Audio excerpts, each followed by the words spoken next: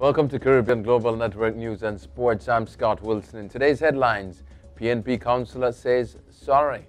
And in sports, Reggae Girlz to face Canada, Mexico in Concacaf Olympic qualifiers. Councillor Carrie Douglas has apologized for her conduct during a recent occasion with a member of staff at the Bustamante Hospital for Children while seeking treatment for her child at the facility.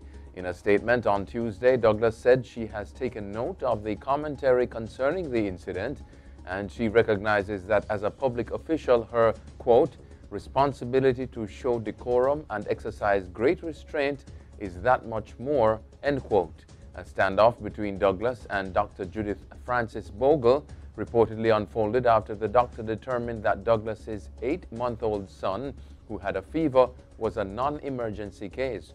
The altercation reportedly led to a 2-hour shutdown of the hospital. BOJ urged to do more to halt slide of Jamaican dollar.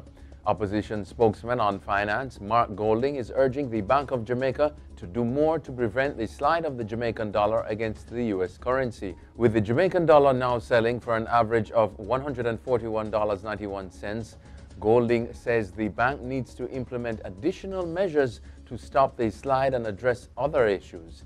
And in sports, Reggae Girlz to face Canada, Mexico in Concacaf Olympic qualifiers.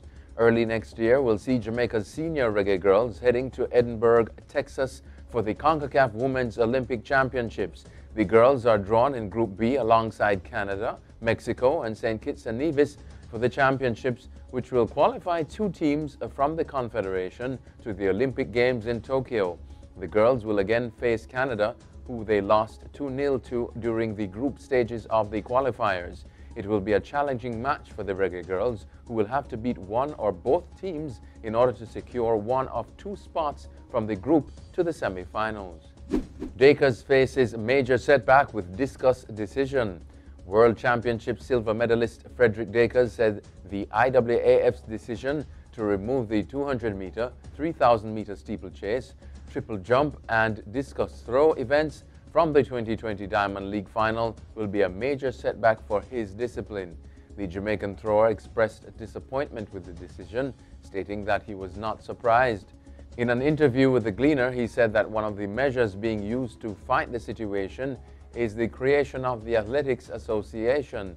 Dakers said he has joined the association, which is demanding a greater say in the sport. That's it for your CGN News and Sports. I'm Scott Wilson. Pleasant viewing.